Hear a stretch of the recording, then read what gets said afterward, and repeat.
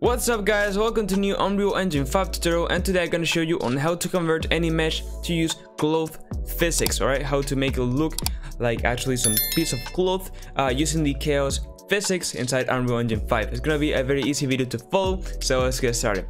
Alright, so the first thing that I'm going to do is basically open up Blender, and I'm going to basically make the quick plane on here, which will convert many vertices so we can actually move it around. So I will explain it in a second, but let me just go here and add a plane. And let me just increase the scale basically to use around 5, 5, and 5. Alright, so basically you're wondering, okay, why I'm in here in Blender. It is just because this plane, also if we had it created in Unreal Engine, it just wouldn't have enough vertices to be able to just simulate some cloth physics and basically bend around and stuff. So that's why I'm here in Blender. So basically I'm just gonna add the plane, just change the scale, go to edit mode, select everything with Ctrl A, just set Ctrl R to add some loops. So now I can just hover until a part until you see a line and just increase it, the number of loops with the middle mouse, and the more fidelity it's gonna have, and the more better it's gonna look. So once we have it, we can just left click, we'll have more, and then we can just Ctrl R again and do it in the other place, and then there we go. So now we can go back into object mode on here, and now this will actually contain a lot of vertices so it can bend actually better. Alright, you can of course use any mesh, but I'm gonna use this one for now. So now we can just go up in here into file and say export as an FBX. So then just go ahead and just find a cool place to save it, and we can basically leave all this by default. Right, so don't touch anything of this, and just find a place that you want to save it, and then just go ahead and rename it. I'm just gonna say, for example, cloth plane, just to basically have a name, but of course you can use whatever you want. And then you can search on click export FBX. So now when it has actually exported, I can just go into Unreal Engine. And now let me go ahead and import it real quick. So basically what we can do is just right click and say import, and then we can find our cloth plane that we went ahead and created. So now we can double click and actually import it. Now it is very important that we go ahead and create a skeletal mesh, okay? Well, I'm just gonna reset to default to make sure that also import animations is disabled and things like that. But yeah, just reset it to default and just make sure that you have a skeletal mesh imported.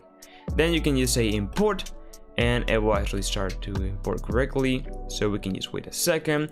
We'll just have an error saying no smoothing group, whatever. It always disappears, right? So don't struggle with that. And now just Ctrl Shift S so we can make sure that everything is saved. Alright, so now we have three things, right? We have the skeleton mesh, the physics asset, and the skeleton itself. So what we're going to use right now is the skeleton mesh. So basically go ahead and double click to open it, and now we can see that we have it on here. So we see that we have our plane, and basically it looks basically how we exported it. Of course, it's just a normal plane. So now what we can do is just click on here, and what we're going to do is just right click, and you're going to see that we have a create clothing data from section. So basically we can leave everything as default, and you can see that we need to make sure that the physics asset is the one that came when we ported it on the plane, right? So we can see that it already has selected the correct one, so you say create. Alright, so now that the clothing data has been actually created, what we can do is just say here activate cloth paint, and it will open a new tab. We can just put it over here, so there we go. And basically what we can do right now is just select the clothing data in here, and you can see that we actually can paint. Now there's two important things to know here. First of all, we have the paint value, which 100 will be fully a cloth asset. So if I were to paint right now, the part that we'll be painting will be with physics. And on 0, that is how it currently is, in this color, like in pink, it will be just static mesh. So let's increase this to 100. We can change the brush radius, strength, follow, etc. And it's gonna leave like default. And then if I go ahead and paint all this side, you can see that I'm painting on a paint value of 100, and it is actually painting on this color. So if now I were to deactivate the cloth paint, right click and then say apply clothing data into the plane, you can see that we have the plane simulation actually being applied on here. You can see how it is moving. It's really cool, guys. You can play around how you want. So I can go back into the paint here and I can go ahead and move and then start painting even more. And if you want to, you know, undo, you can just go into paint value, put it into 0, and then you can paint again. But anyway, I will go ahead and just put it to 100 and I can start painting everything basically in the shade that I would want. So for example, if you were making a cape, even though this would not look good for a cape, anyway, you would just leave a part where it will be a static mesh, and then the rest of the part will be, you know, physical, and then you can deactivate it, and you can see how the clothing is now affected, except this part over here.